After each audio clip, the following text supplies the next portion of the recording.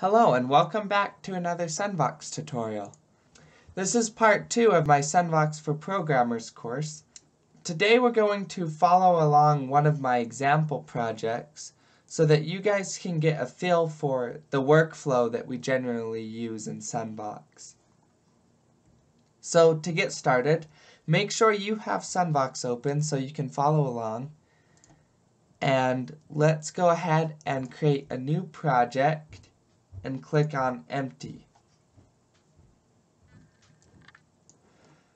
Alright, so the first thing we're going to do is create a generator. So we can double click inside the module view, click on Analog Generator, and press OK. Then we're going to Shift click drag to route this to the output. Let's create our generator similar to how we set it up in the previous tutorial so that it's for 8-bit music. We'll change the waveform to a square wave. And let's bring the duty cycle to halfway, which is about 250. So, now that we have that instrument created, let's go ahead and modify our patterns in here. So last tutorial we didn't really go into the timeline, and today we're going to do that. Right here we have a pattern, and we have a line that moves from left to right when we play, as you can see. So our patterns will be organized from left to right, and that's how we're going to arrange our music. The first thing we're going to do is change the size of our default pattern here. The way we can do that is by double-clicking to open the pattern properties. And you can see we have number of lines and number of tracks in the name of the pattern here. We can change the number of lines right here quite easily. So 64 would make the pattern double as long, and etc. It's the same way. You can also shrink and expand, but we won't be using those today. Tracks are, if we go up here to our pattern editor, we can see how many tracks we have. So we currently have 4, and each track represents one area in which we can input notes.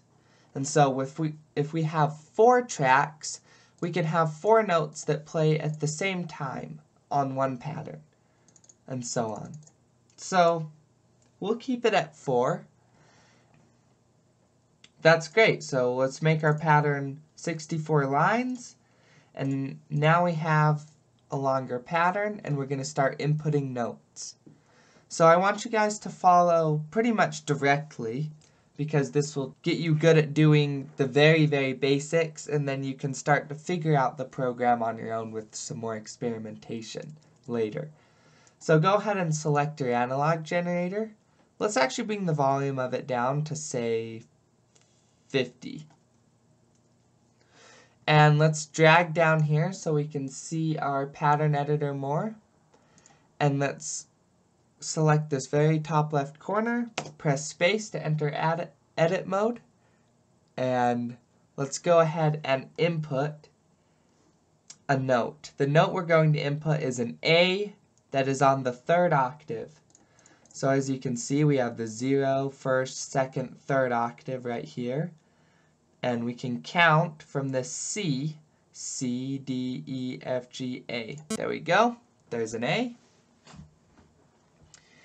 And let's continue to add the rest of this pattern in for my example project. The next note is on the 16th line, and it's going to be a G3. The next note is a C4. So that's right here. And then we're going to have an F3 right there. I'm using the up and down arrow keys to move up and down my cursor up and down on this pattern editor.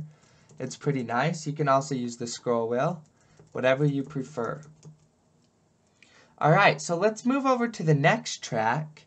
We'll select the notes axis, and let's go ahead and add in some more notes. We're going to have a C4 on line 0. Then on line 16, we're going to have a B3, which is right underneath C4. Line 32 is going to be a E4. So that's up here, C, D, E. And then we have, at last, an A3. Just like that. And what are we creating here? Well, we have two notes playing at the same time now, and the effect that this is going to create is a chord. So let's actually listen to these two notes.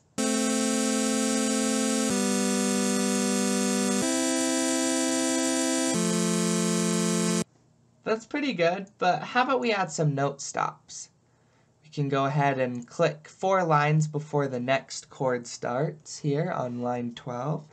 Enter edit mode with space, and we can hit the tilde key that's right next to the 1. That way we can stop our instruments to kind of shape the way these chords are played a little bit.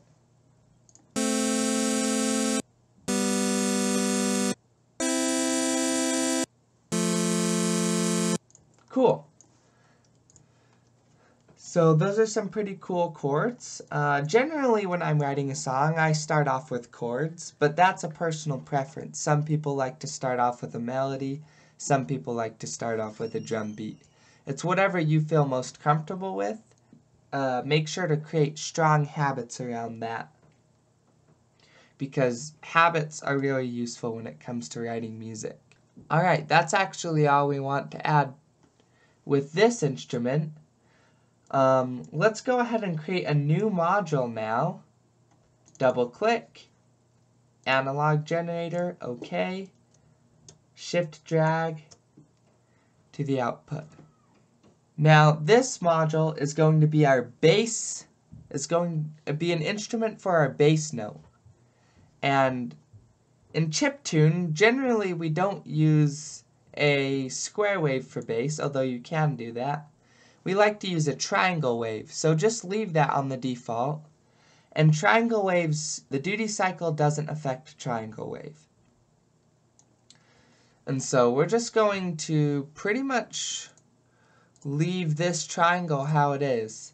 Actually, let's bring the volume to 64. We can double click on this module to open up module properties, similarly to how we opened pattern properties earlier. And let's name it our bass. We can also change the color here. We can drag it to a different color. That way it's distinguished from our initial module. So let's click on this and let's come up here and select our third track, and we're going to add bass notes. And bass notes are generally on the bass note of a chord, which is our lowest note. So our lowest note here is an A3, that's lower than AC. Now with bass, we're going to want to be playing on a different octave though. Probably down in the first octave. Let's use, instead of an A3, let's use an A1. Space to enter edit mode. And let's just kind of copy this side here. Let's do a G1. Let's do a C2. And an F1. Like that. And how about we add those note stops the same way we did before with our tilde key. There we go.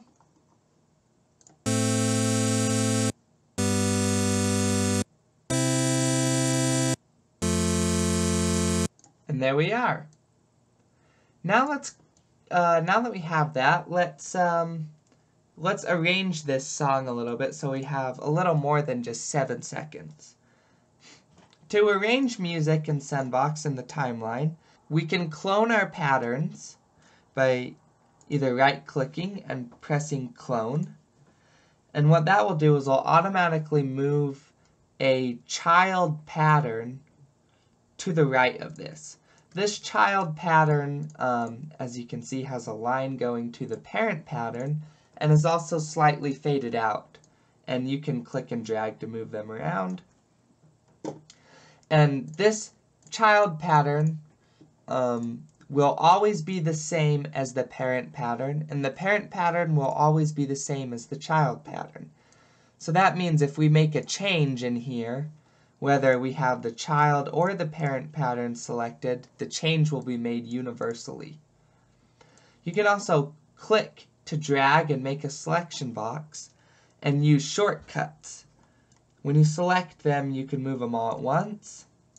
You can use Control D to clone these patterns or clone your entire selection at once like that.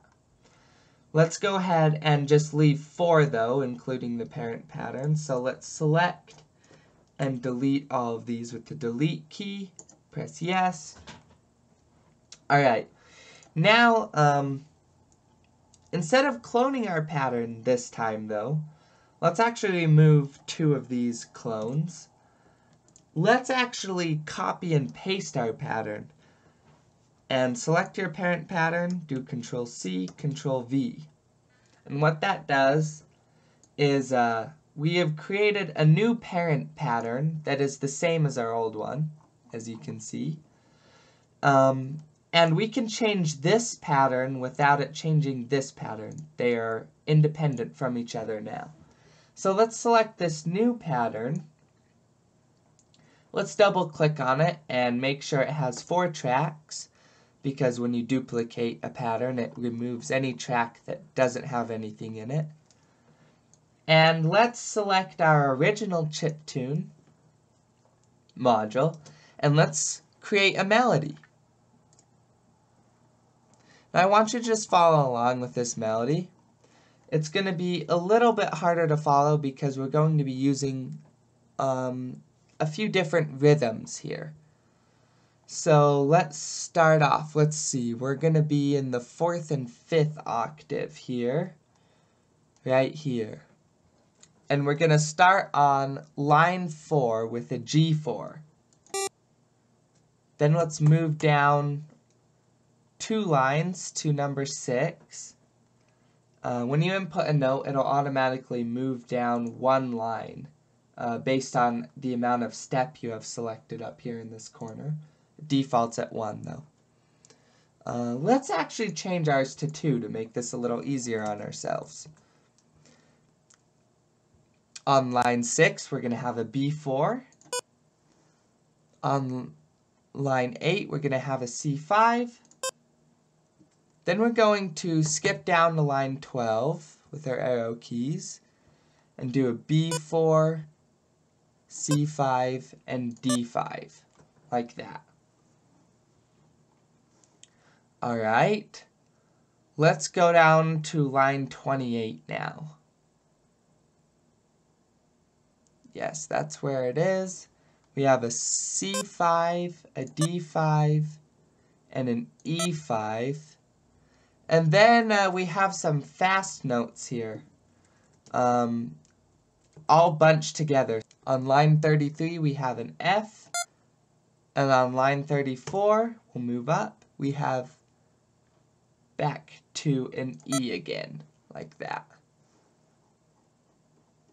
Now to finish this line, we have on line 40, we have a D, a D5.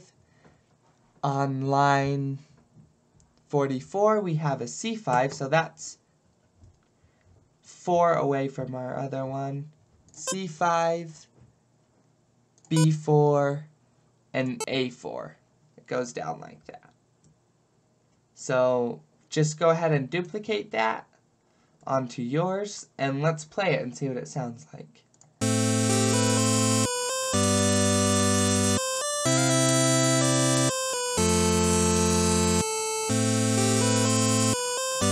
And there you go, you have a very basic melody.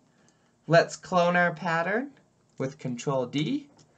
And now our song is 30 seconds long. If we play from the very beginning, we have some chords here at the beginning and some chords with a melody at the end. That's all for today. Thank you for watching, and I'll see you in the next tutorial.